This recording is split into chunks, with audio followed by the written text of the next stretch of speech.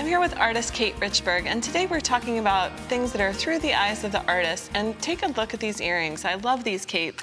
Thanks, Katie. I am so in love with the art and the artistic way that Frida Kahlo made herself into a living work of art. So the way I just interpreted these earrings, thinking that maybe it would be something that Frida would wear. Definitely, I think so, and they're really fun. Thanks, I love them. So we'll jump in by starting with a pre-made flower blank. And I've stamped the flower to give it a little bit of texture. And you can see I've started it already. So I just have my bench block, my little stamp, and I'm just gonna continue to stamp a design on this flower blank. Just there and there. There we go.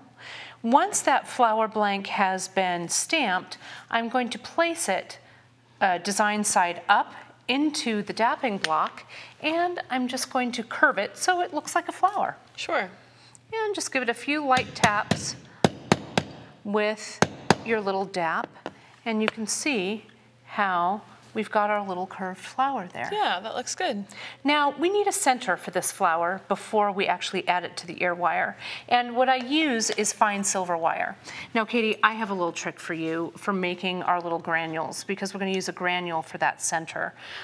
What I do with the wire is I jump in and I cut my little wire here. I want all of my granules to be the same length.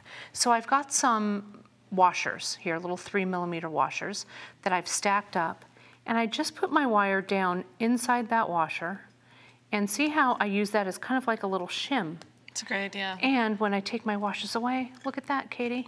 They're all the same size. Perfect. Next, I put those on, just one of those on my little charcoal block. And I use charcoal block to make granules, just so that the granule has a nice flat bottom and they don't stick to the surface when I make them. And notice how I've also kind of bent that wire in an L shape. That keeps the granule from rolling off, or the wire from rolling off as I heat it up to make a granule. Okay. So I'm going to fire up the torch since you've got your safety glasses on. I'm ready. And let's just go ahead, and I'm gonna melt that little wire into a nice round granule. I'm gonna have my soldering pick at the ready, just to make sure that it doesn't roll off anywhere. There it goes. But there's that granule. Perfect. Okay, now I'm going to grab my soldering tweezers, carefully pick this granule up, and I'm gonna quench it. Okay. So now that granule's ready to go. So we're going to come in, now we need an ear wire, right? Something for the ear wire to go through your ear. So I've cut a piece of wire that's about 3 inches from the end of the wire, and I use the back of my chasing hammer, and I just give it a little bit of tapping to make a flat place for the flower to be soldered onto. Okay. So I'm gonna use my favorite, I'm gonna use some paste solder. And I'm gonna grab my flower. I'm just gonna just extrude a little bit of that paste solder and put it right on the back of my flower. Now, I don't need more than about a 2mm sized ball here, so I'm gonna take away just a little bit. There we go. So you can prevent some of that cleanup later. Yeah, exactly. There we go. Now, I'm gonna place it just on my flat part of my wire here. And I've used a kiln brick, and the kiln brick allows me to make a little tiny channel in it, so my wire has some place to sit, so it doesn't move all around when I'm soldering. I'm so excited, I'm just dropping everything, Katie. There we go. Thank you. Welcome. We'll use this one here, because soldering is so exciting and fun. We're gonna add a little more solder, or a little more paste solder there. And see how I just put that right in the middle? Coax that into place. Perfect. Now I'm ready to solder. Shall we do it? Yes. All right, let's pop on this torch. And remember, Katie, when we're soldering, we're heating the metal, and the metal is the heat of the metal is what causes the solder to flow. Now, if your little flower moves around a little bit, that's okay. You're just gonna use your solder pick to coax it back into place. But it doesn't take much heat, and you can see that looks like it's all ready to go. Done and done. That was fast. It's pretty quick. The wire's thin, and I also really focused my flame right on the flower portion of this rather than the wire, so that wire didn't melt under the torch. Now I quench it, and it's all good to go. So I have some finished ones here, and the finished ones are already pickled, and I polished them and I antiqued them, so they're ready to shape into an ear wire. Okay. Okay, so I want to use a round nose plier, and I have this stepped plier here.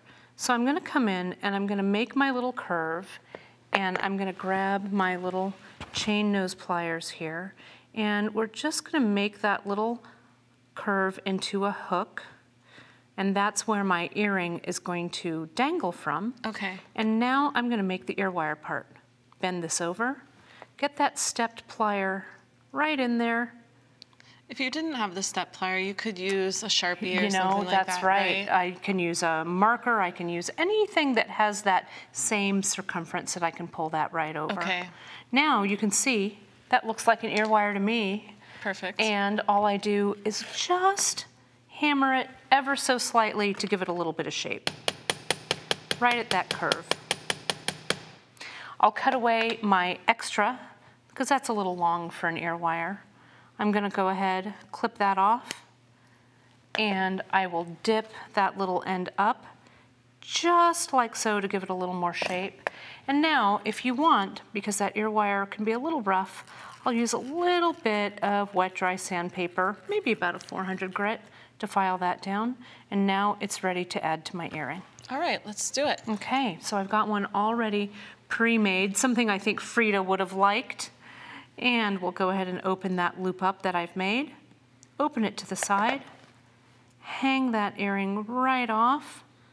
Close it up. You can use a bent chain nose or a straight chain nose, but I like how that bent chain nose really helps me get that loop there. And there we have Nice. an earring that's ready to go. That is really cool. I Thank love the you. look of it. And if if for some reason you weren't into flowers, which I can't imagine, but some people aren't, Right. you could use a little circle blank. Yeah, You could use there's- other shapes. Yeah, there's all kinds of little small pre-made blanks and all different kinds of metals that you can use. You can certainly make this little accent a different metal and still use the sterling wire for the ear wire. And I have to show him my ring because you know I love this ring. Well, Kate made thanks. this. I It is so did, beautiful. just for Katie. And see, it says that same flower motif and that same little granule motif right in there. I think this is becoming one of your special techniques. It is. I love a The flower. Kate Richbourg signature That's look. right. Via la maestra Frida. There you go. Yes.